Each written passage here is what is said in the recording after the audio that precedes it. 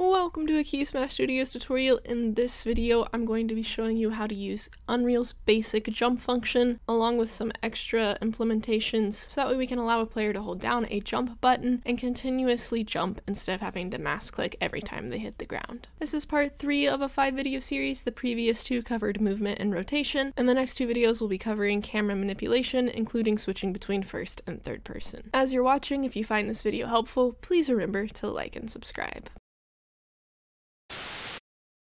The first thing we're going to want to do is add an action mapping, so we'll go up to Edit,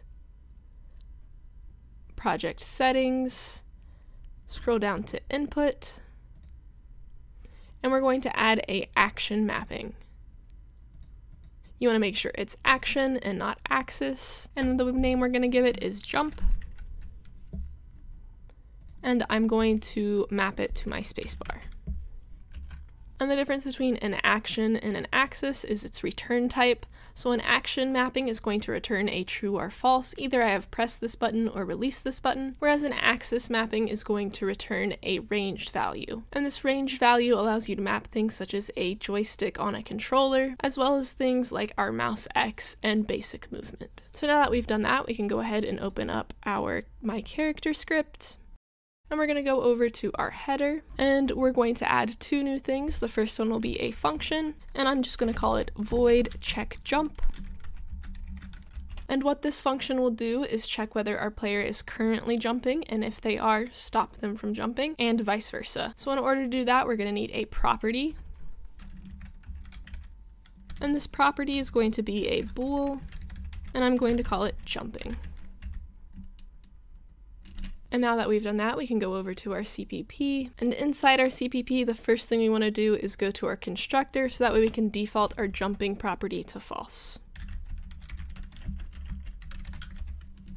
It's very important to default it to false, as our player obviously won't be jumping from the beginning, and as our check jump function is going to be switching the boolean between true and false based off its current value, we want to make sure that it's false in the beginning. The next thing we're going to do is go down to our tick function, and we're going to say if we're jumping,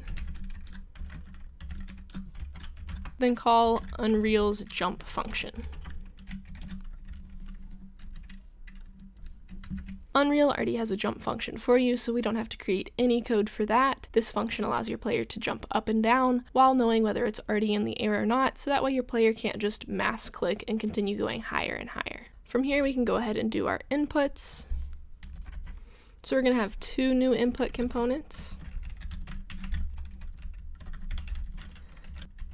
Instead of bind axis, we want to make sure to do bind action. And the first argument for this is the same as the others, our mapping name, which we called jump in our project settings. However, you also have an extra argument inside of this for your key event, and so we need to make sure that we put this here. Our first one is going to be whenever we've pressed, so we're going to do IE pressed.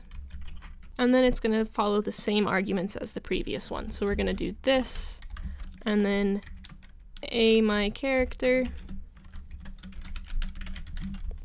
and then our check jump function. And I'm going to go ahead and just copy and paste this, because the second part is going to be the same as the first part, except we want it to call it again on released. So we'll change the key event to IE released. And that's all we have to do inside of our input section. Now we can go ahead and create our check jump function. So void my character check jump. And inside this, what we want to do is see our current state of jumping. So we'll do if jumping,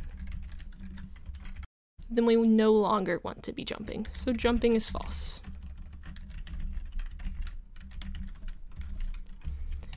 And then if we're not already jumping, so else, then we want to be jumping, so we'll do jumping true.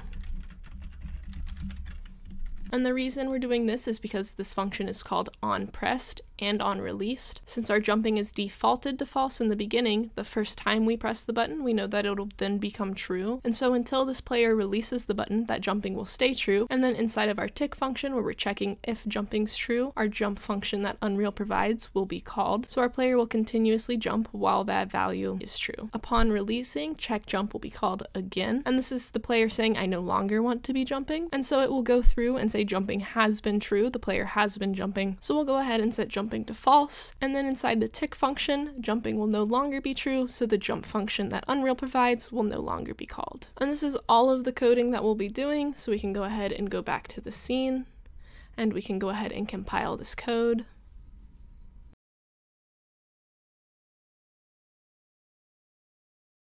So now that the compile is completed, we can go ahead and click play. And then as you can see, if I click, I continuously jump, but if I also hold, I keep jumping once I hit the ground. So as a recap, we use a boolean and a basic function to create a way for the player to be able to hold down the spacebar and continuously jump without having to mass click. As always, I hope this video was helpful. If you have any questions or suggestions, you can leave them in the comments, or feel free to join our Discord. The link for that will be in the description below. Don't forget to like and subscribe. Thanks so much for watching. See you next time.